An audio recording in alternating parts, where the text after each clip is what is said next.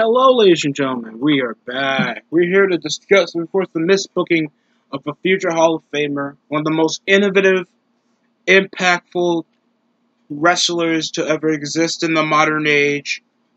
Has specifically changed up most of people's wrestling style, how they perceive wrestling, or the style of it. Jeff Hardy. Jeff Hardy is now like over mid-card purgatory, as per se. He's even though he's like a 4 to 3 time world champion, he's still getting perceived as like this tag team lower Carter. And I don't mind him being a tag team wrestler. But it's like they perceive him as much. They had him trying to do something with the Hardy Bros, and then that garbage went off. Then he took a couple months off. I think he was also nursing over an injury. They have him jobbing over to Jinder Mahal, and Jinder Mahal returns with the steroided Singh Brothers 2.0, and then he finally picked up a win against Cedric Alexander that's now a jobber. I don't know which direction they're going for. It's like they perceive the notion all because the guy's there. That doesn't mean they can't put him over, like, a more better look. Like, I don't know why. Jeff Hardy is one of the most influential parts of pro wrestling when it comes to the modern style.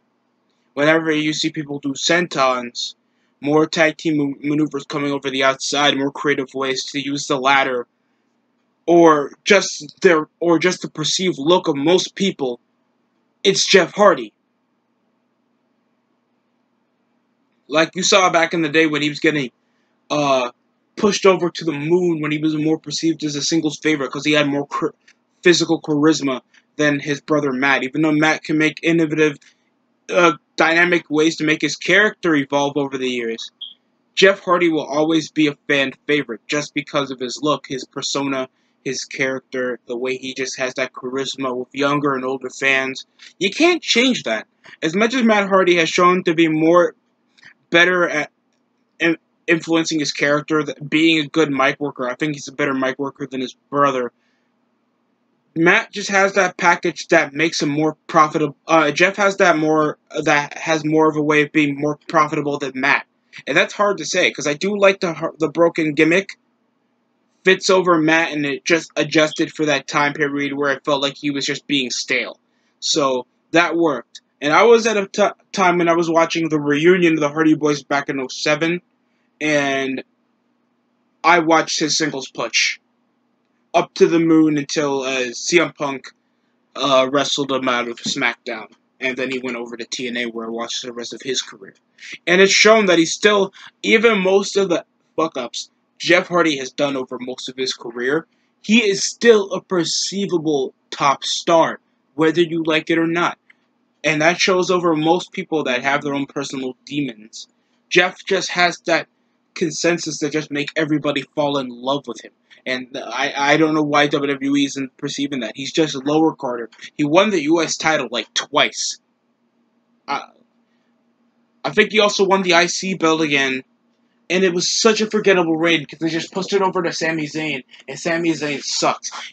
Like, I don't know, what are they doing? He came back with Matt back in 2017. He's been here ever since. And it's like they never perceived him to even be favorable for the main event scene when he's beaten guys that are in the Hall of Fame. I don't get that. It's obvious that he's still a perceived fan favorite. Hell, people still want him to come out with no more words. And he's still one of the most recognizable guys that can still go and still in good shape for his age. Why? I don't get it. It's just completely out of the blue. Maybe this is just because I was low-key a Jeff Hardy fan when I was a kid. Most people that even were watching over that period were. And that could be because of the crazy hair or the creative face paint he had later in his career. His amazing moveset, just his feuds over with Randy Orton, Triple H, Edge, Matt Hardy. It just evolving. Like, Jeff just had that consensus to evolve from a younger jobber to a tag team superstar to a fan favorite mid-carder to a top-of-the-line main eventer. You don't see that type of cruise to the top unless you're technically Drew McIntyre, being the last homegrown guy to do stuff like that. But the thing with Drew McIntyre, even though he looks like a star, the guy talks like a star, I mean, talks like he can be a star, but he's just not having that type of innate reaction whenever you see him in the ring, or you have him speak over a promo, because he just doesn't have that fan appeal. He just talks like any other monotone, regular, bland-ass babyface you see on WWE now. And people are now begging over the brim so he can just have that Willow character, so they can feel like there's some part of him that can still be a major part of WWE TV. Especially with all the cartoony shit they're doing now with Alexa Bliss. What's wrong with that? There's no excuse why you couldn't be still pushing over some older guys over your extent that most of your indie darlings, or most of the guys that were getting shoved over your throat over on WWE TV, are now getting released. If Braun Strowman getting released wasn't a huge example of WWE not tolerating this decline over viewership over the last couple of years, then I don't know what will. Like, come on. I'm not saying that we need to push Jeff Hardy over the brim. I would love to see one more world title reign out of Jeff Hardy. Just for old time's sake.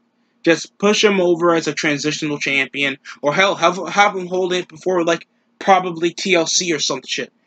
Like, do something to make sure there's a major reason I should come over and watch Raw. And that's why many people are not tuning in.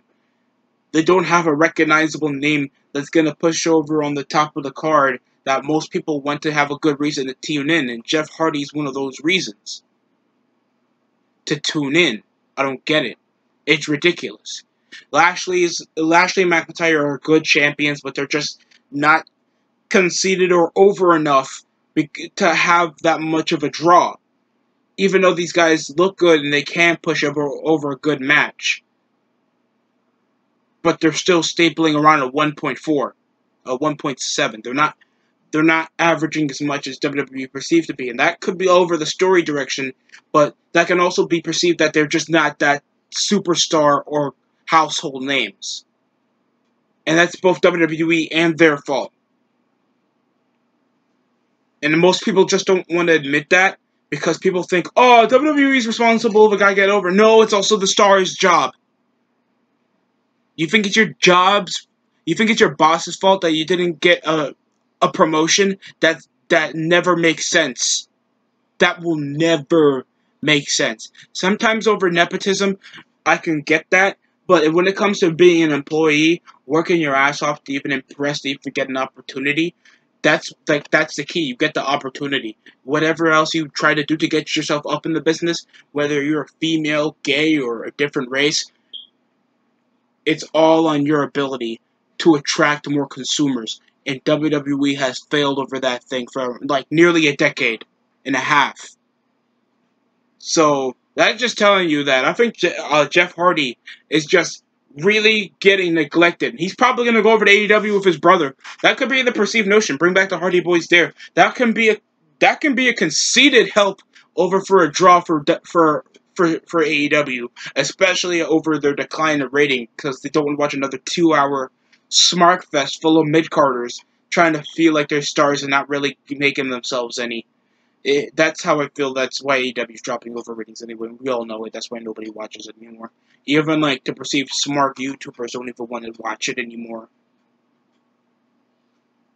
I feel like WWE is really dropping the ball over this one. And this could bite them, because either than Orton, Mysterio, and Hardy has been one of the more, like, modern fans' biggest fan favorites to even be pushed over back to the top of the card. And it's more realistic, too, because he's done that before, and he's still in good shape to do so. And he's still shown to have good matches, so I don't know why. And he also has different type of caricatures that can fit. RK Bro sucks. Whatever Alexa Bliss is doing sucks. Try to push over the caviar. Get some other guys to be over on TV. I don't want to see Reginald. I don't want to see not Sonya Deville. No, I don't want to see Shayna Baszler. That scuffed, domestic abused raccoon dyke should not be on TV more than Jeff Hardy. That makes zero sense. And just any idea at all to just make every match be 15 minutes long, get out the window. please get guys that's supposed to be stars and push them as so and make it some more consumable. I know that's a tall order for a 3-hour show, but it can be done. People would rather watch 3-hour nitros than this. So that's a complete difference. So that's it from my point of view. Thanks for watching.